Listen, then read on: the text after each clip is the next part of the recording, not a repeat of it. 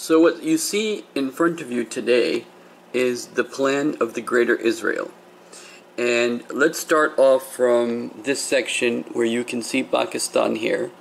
Pakistan has been divided into free Balochistan. So you're saying, who has designed this? Well, let me actually show you the book and then we'll come back to this map so that you actually understand this better.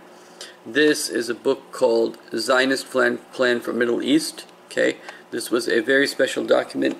Please do look at its price. This is the book, and its ideas have been adapted since the 1980s for the Muslim world.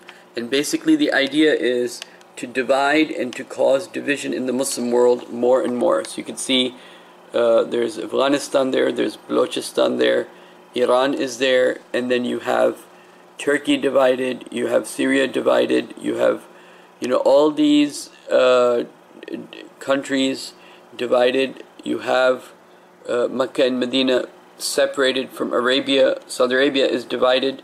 And so you have this situation of a divided and a weak Muslim world. And I think there's some 36 principles that were given to the Israeli Foreign Defense Department. You can read up on that, as I'll show you in a little bit. So this is the book, okay, and it's a very, very interesting book.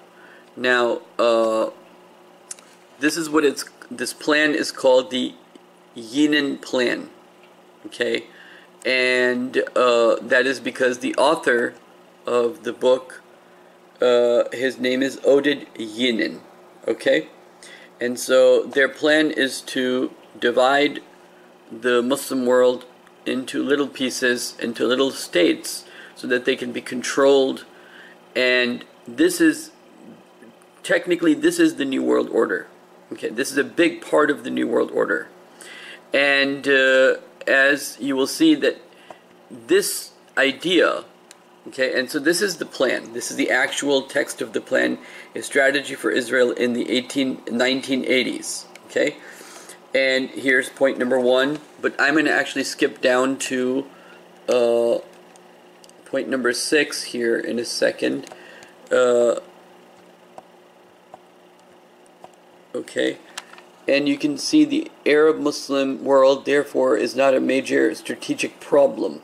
Okay, and then he goes on to talk about what to do with Egypt apart from Egypt, etc., etc.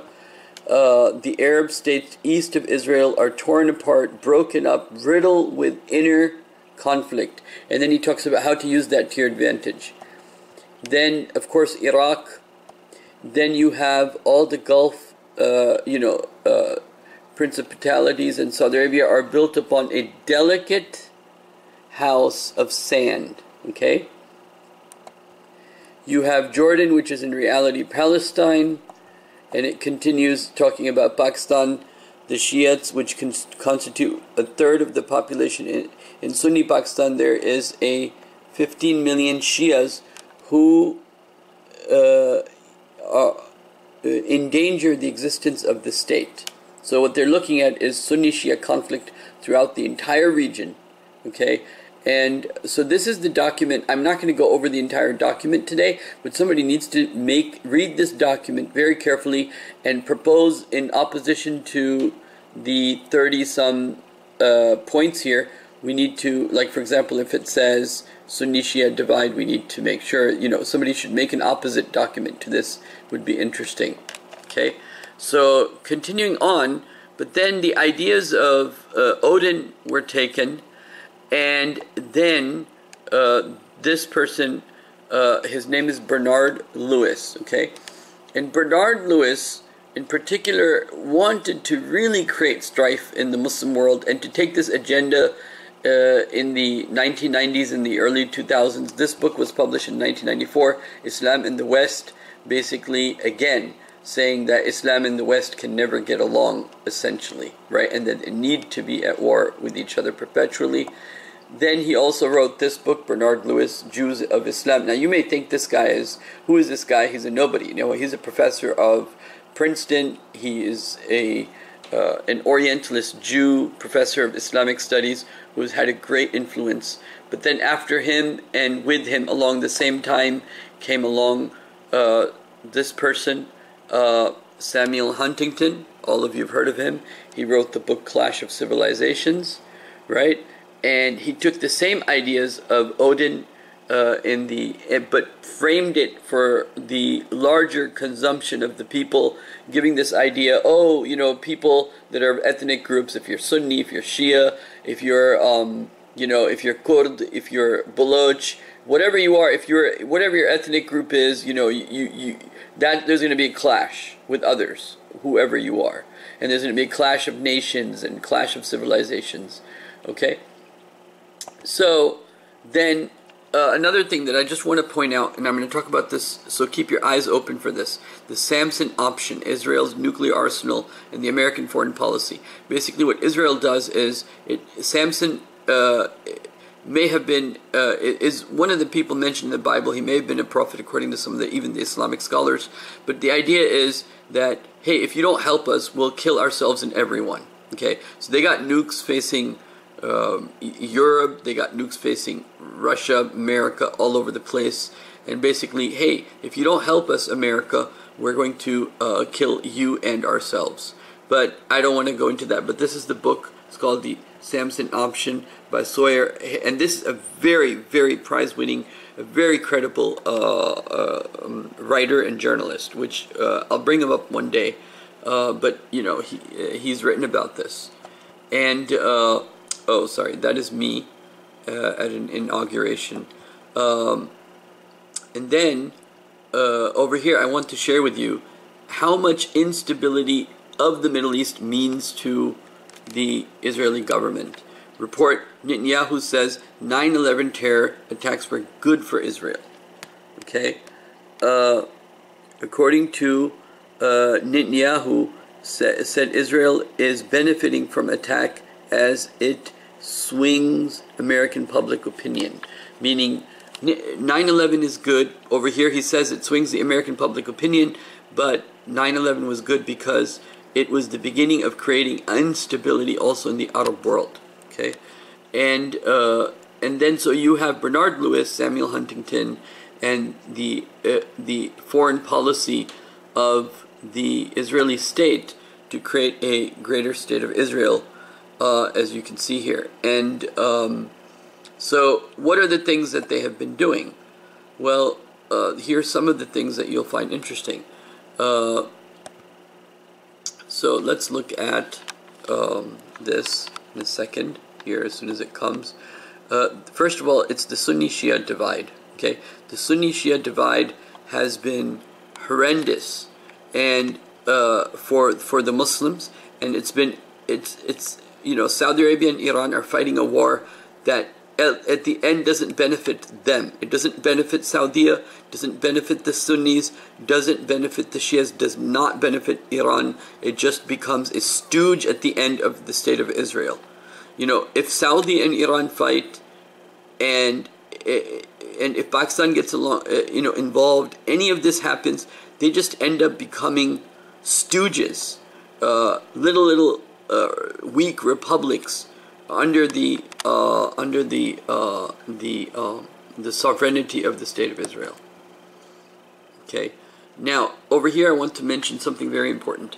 Why has America, after even leaving all its technology, not left oil?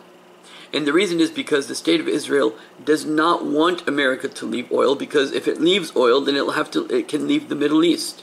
The state of Israel does not want America to become independent in terms of energy. If America becomes independent in terms of energy, then it becomes independent from the Middle East, which means that Israel can no longer use America as efficiently for its purposes. Over here, I also want to show Jimmy Carter said this, that the U.S. is no longer a democracy. Okay, and you'll see I'm talking about this because I'm talking about how American foreign policy is all about meddling in the Middle East for the sole purpose of, you know, acting on behalf of the state of Israel. Over here, those of you that, let me see if I can get this right. But let me just show you the main part, okay? Because I don't see... here, there's a lady, she writes this. She basically applies to get some grants for gays and lesbians, and they tell her, well, we'll do the gay and lesbian grants, but you have to go to the Arab world and present yourself. So what she said as a result of that is, what we see here is a clear evidence of blatant intervention by George Soros, who's a Jew, and his institute in an attempt to break Arabia and Muslims and shape their culture. Okay, so while the right-wing Jewish lobby pushes the Arabs into ethnic sectarian wars, their tribal counterparts within George Soros's OSI Institute do not do exactly the same. Attempt to break the Arab and Muslims by means of marginal and identity politics. Okay, so they're also using Islam as a source of divide and rule within the basically creating a problem within the secularists of the state and the Islamists of the state, and so we have to be careful of that too. This is the dissident blog, the Arab Spring. You remember the Arab Spring? What did the Arab Spring do in the end? It weakened all of the Arab countries. So you have the Sunni-Shia divide, which is a very big divide, and then you had the Arab Spring, which, for many reasons, and I can make a video on that one day, but for many reasons, clearly it was something that was orchestrated, organized, and put into effect, right? And so you had the Arab Spring that, again, people rose up, and all these events took place, and basically the bottom line is the Arab countries, they became weaker as a result of it, from Israel's perspective and to Israel's benefit, as they see it. Okay, again, you have the Syrian conflict, you have the Yemen war. What's happening is all the Arab countries, Saudi Arabia, Egypt, all of the Arab countries, they're just lining up to become stooges of Israel. They're just smaller states of Israel where you can't do anything. And this is going to be a terrible situation, because Muslims are going to have to, they're going to come to a point where they know they can't fight. They can't fight. They can't win. And then they're going to have to have other alternatives at that point, for which you can watch my other videos about what to do when Dajjal comes. So over here we have, again, major events in Egypt since the Arab uprising, right? And then you have Saudi Arabia now crumbles at home, right? You got like major problems with the killing of the journalist and the prince that's there currently, and the internal war that they got going on. I have a video on that already. And then, which is interesting, is now the Israeli Jews want the American Jews to come to Israel. Okay, so I want to end with this. So a lot of things that are going to happen in America, especially with Jews, is going to be very interesting. Okay. According to, if you read this, according to Yinan, who is this? He's the guy who wrote the book that we talked about in the beginning about the plan to divide Arabia. Okay. Peace with the Middle East is unlikely, and Israel should invest its overbuilding. Yinan projects that USA Jews have no future in America. America was the biggest, best solution to the Jewish problem before Zionism. But today Zionism proves itself as the only solution. He argues that American Jews will find themselves detached from American politics, culture, and society. The Holocaust is long away, meaning people have forgotten about the Holocaust and won't have that sympathy card.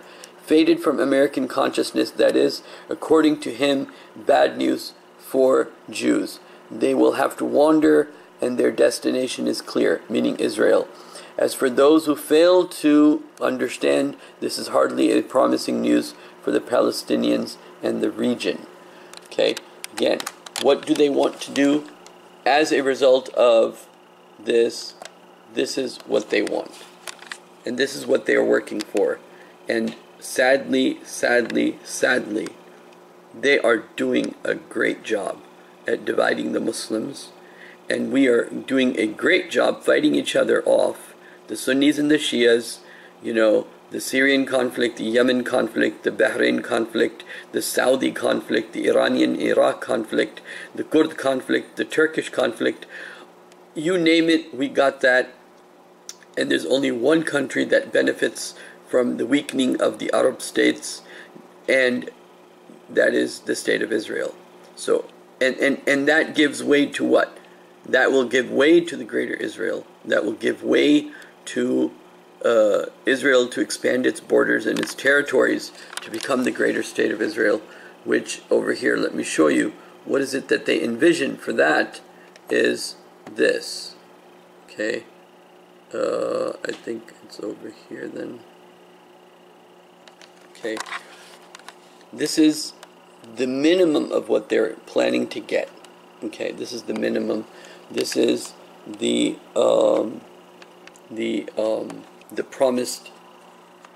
promised land. Okay, and this is the promised land. Okay, so greater Israel and Israel's future for the Muslim countries. Waylul lil Arab bi sharri maqtarab. Destruction on the Arabs for the evil that's about to befall them. You think that we're in problem now as they work towards this map, as they work to bring American Jews back, as they extend their borders, as they drop Masjid al-Aqsa, as they will even go to the point of doing nuclear war.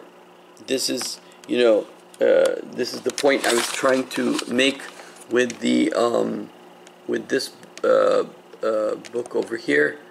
The Samson option is